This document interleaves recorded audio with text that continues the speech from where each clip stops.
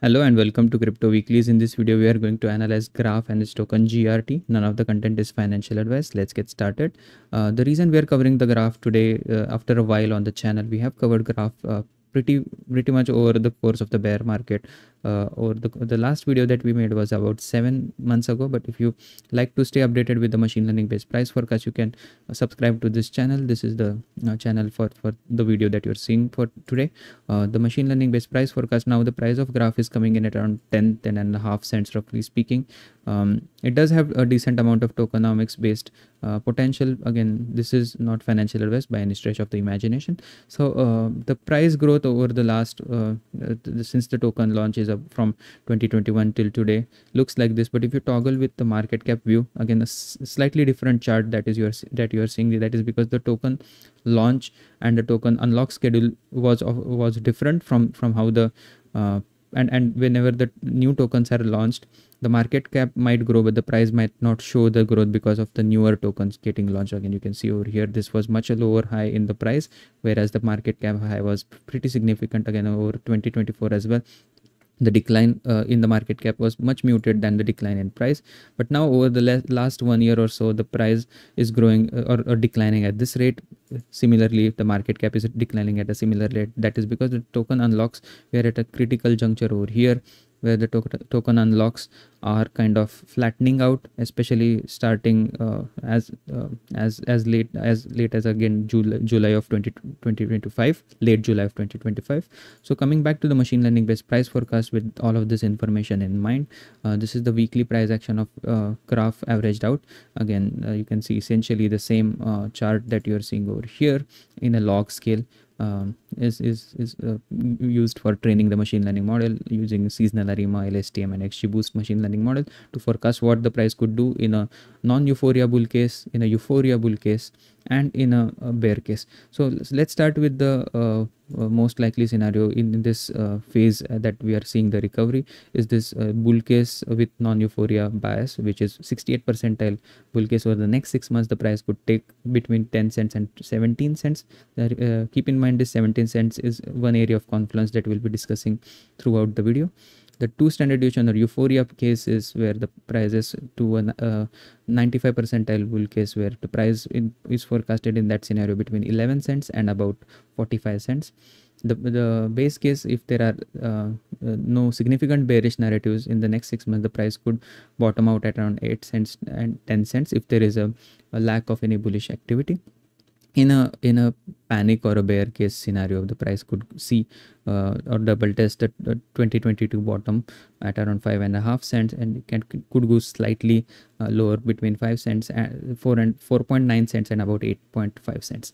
So these are the machine learning based price forecast. Again, this model does not attempt to tell what the prices have to do in whether they have to go up or down, but if it were to go up, down or sideways, what are some of the critical levels to watch using historical data and machine learning based models. Looking at the graph from a technical analysis level, this was this ascending line of support that graph essentially held since December 2022 and respected it up until late January 2025.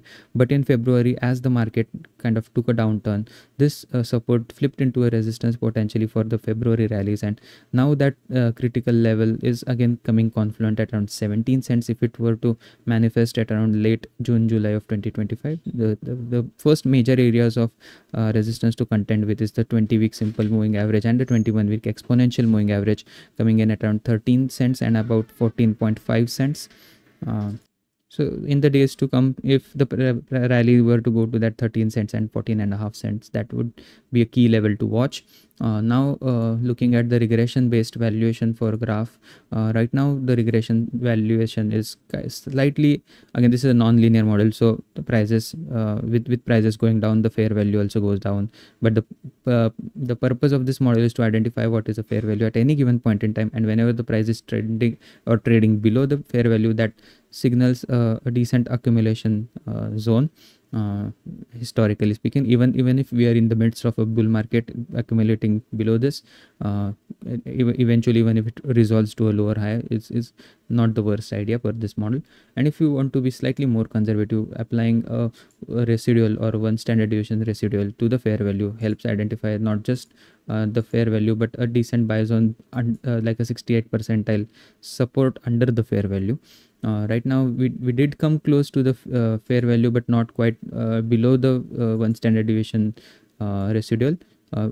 Actually we are slightly above the one standard deviation residual to the upside as well. So the yellow line and the green line, the price action stays about 68% of the time within these bands. So next level to watch for graph, now that it has rallied beyond the one standard deviation so ceiling, is the two standard deviation ceiling coming at around 13 cents, and most importantly the three standard deviation ceiling, if there is a euphoria in the market, at around 17.5 cents, again confluent with that machine learning based forecast that we talked, as well as this ascending trend line. If it kind of backtest to that level, and some major resistance at around 17 cents could manifest.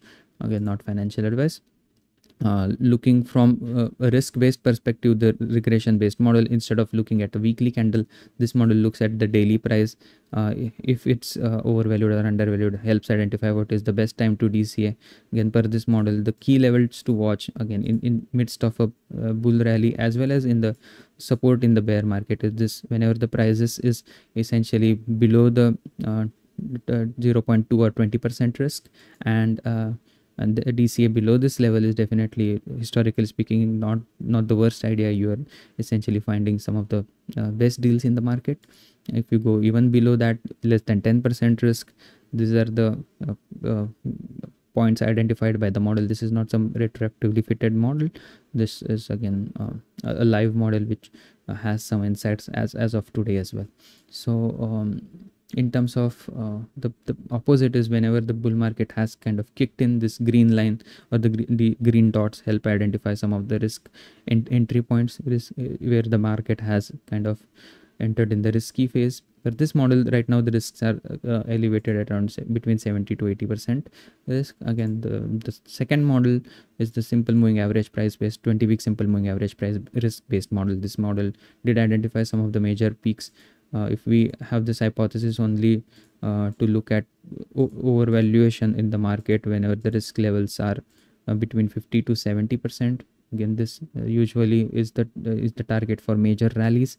If we look for forecast what the price could be at 50 to 60% risk, for this model the prices could be between 37 cents and about 41 cents.